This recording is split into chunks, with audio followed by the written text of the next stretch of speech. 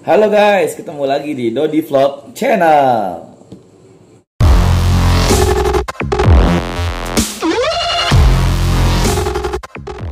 Sebelum nonton videonya, jangan lupa klik tombol subscribe dan aktifkan loncengnya. Terima kasih. Nah, teman-teman, jadi kita sekarang diskusiin lagi tentang aplikasi Facebook. Teman-teman pernah nggak sih misalnya lagi ngupload atau lagi buka aplikasi Facebook, tiba-tiba bahasanya tuh berubah. Misalnya tadinya teman-teman pakai bahasa Inggris, tiba-tiba jadi bahasa Indonesia atau bahasa lain. Nah, sebenarnya nggak perlu sih kita pakai ganti-ganti bahasa di emailnya atau lain-lainnya. Nah, kali ini gue kasih tutorial gimana sih caranya ganti bahasa di aplikasi Facebook. Simak tutorialnya ya. Check it out. Oke, caranya gampang banget teman-teman. Jadi kalian lihat di sebelah kanan atas itu ada yang strip 3, kemudian kalian klik ya.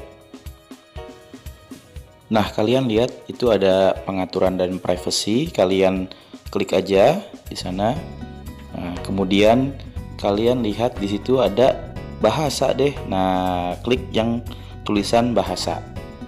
Nah, jadi kalian tinggal pilih bahasa yang mana yang kalian pilih untuk Facebook kalian. Kalian misalnya sukanya bahasa Indonesia ya tinggal pilih bahasa Indonesia. Tapi kalau kalian suka misalnya pakai bahasa Inggris, juga tinggal pilih bahasa Inggris. Kita pilih misalnya jadi bahasa Inggris. Nah, dia akan loading sebentar.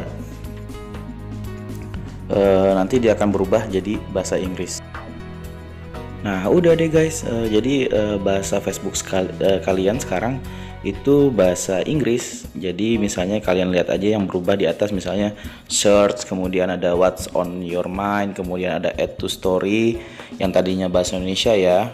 Jadi ya kayak gitu. Atau tadinya kan bahasa Indonesia nih, people you may know, write a comment gitu. Jadi ini sudah berubah bahasanya. Jadi semudah itu guys. Oke, semoga bermanfaat untuk semuanya. Terima kasih. Nah, itu dia teman-teman tutorialnya. Mudah-mudahan bermanfaat juga ya buat teman-teman yang mungkin belum tahu. Tapi kalau udah ada yang tahu ya nggak apa-apa juga. Kita sharing aja buat teman-teman yang belum tahu. Oke. Nah, semoga video ini bermanfaat. Kemudian bisa disebar ke teman-teman lainnya. Dan jangan lupa juga teman-teman seperti biasa subscribe di sebelah sini, like, komen, boleh nggak apa-apa, kita diskusi aja.